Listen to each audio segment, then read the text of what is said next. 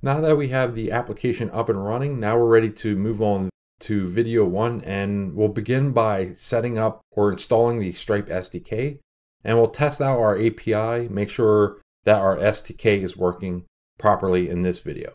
So to get the SDK, you want to first go to the Stripe website, and you want to go ahead and set up a Stripe account, and it's free to set up a test environment for Stripe. And you want to see this dashboard up here. If you don't see the dashboard, go ahead and sign in, create an account. It's pretty self-explanatory. And then if you go to the dashboard, you should be able to see this. And it's free to set up a test environment. So I'm currently inside the test environment dashboard. And you want to be at this point before you move on. So once you get to that point, now we're ready to install the SDK. To find that, you can find that under the developers right here. And then open up Libraries SDK. I'll open this in a new tab. And then up here in the top right corner, APIs, SDK, and API. And here is a whole list of different client libraries you can use. We're going to be working with .NET. Now you could use the NuGet install like this, but what I'm going to use is .NET add. So let's jump into the command line. We want to install this SDK inside of our API project. This is our .NET application. So I'll shut down the application. I currently have it running. And you want to make sure you're inside of the API folder before you run this command. So I'm going to run .NET add package stripe.net. Hit enter. Once you install this package, you should see a change within your API. So let's open that up.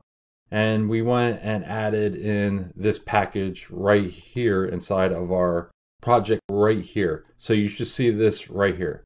So now that we have the SDK installed, let's test it.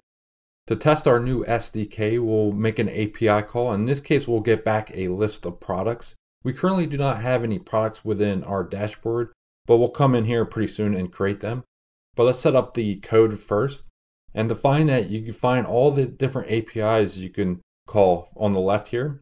And you want to track down the products. And we want to get back a list of all of our products. So select that one. And we'll just copy this snippet here and paste it within our project. And then the response should look something like this when we get it back. So I'm going to copy this. So I'll just copy this to the clipboard and we'll set up our API. So inside one of our controllers, it doesn't matter. I guess I'll pick the payments one. This API we're setting up will be deleting pretty soon. And I'll add it up here at the top. So I called this products. So the endpoint is going to be payments and /product. Then inside here, we'll paste the snippet we got off of Stripe. And then we want to bring in our SDK we just installed. So that's called using Stripe. And that should get rid of all your errors. So what we're doing up here at the top is we're setting up our API key by using this API key.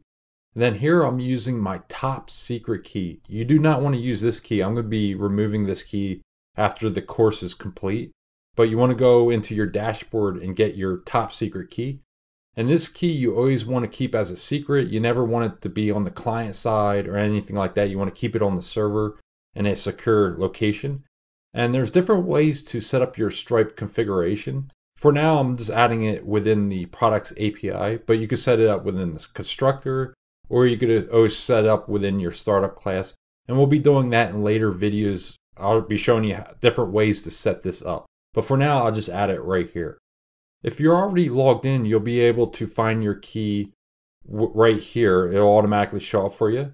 But if you're not logged in, you can log in and it'll show up, or you could always find it within your dashboard. If we go back to the dashboard and you could go right here, get your test API key, click on that, and you're after your top secret key. So I'll reveal the key. Again, don't use the key that you're seeing here because I'm going to be resetting this after this course is complete. So just copy this key. So copy, and then we'll go back to our project and just make sure you add it here.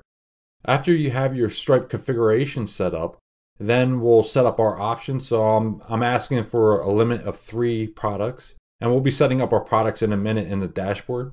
And then we'll be making our call and getting back a list of products. Then you want to make sure you pass the products back to whoever's making the API call. And that's it for setting up our API. Now let's test this API in Postman before we create any products within the dashboard. So I'll restart the application. So I'll clear everything out and then just run .NET run. And I'll test this out in Postman. Here in Postman, I already set up our API. So it's localhost 5001 API payments products. That's what we called our API. So if we hit send, we should get back an empty array, and we did. So that's a good sign. That's a good sign that everything is working correctly. Now let's go and add a new product within our dashboard to actually get back some products. The product we want to create is our awesome membership plan. So if you click on that button, we'll create this awesome membership plan, and it's going to be $9 a month. So this is the product we want to create. If we go back to the dashboard and you want to click on products, and we'll add a brand new product. So I'll call this product our awesome membership plan.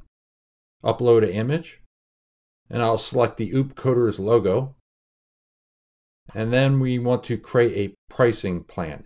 So this is going to be our standard pricing, and you want to make sure you select the recurring. So this is going to be a membership, and we want to charge it monthly. So you want to select this as well. And then it's going to be $9 a month. And then if you would like to add any more, you can add another pricing plan for this membership. So let's say, for example, you got a yearly plan. You could select the yearly and then have it like $90 or something like that. But in this case, we'll only create one. So I'll go and remove this, delete price. And then we only have one pricing plan for this membership. So let's create this product.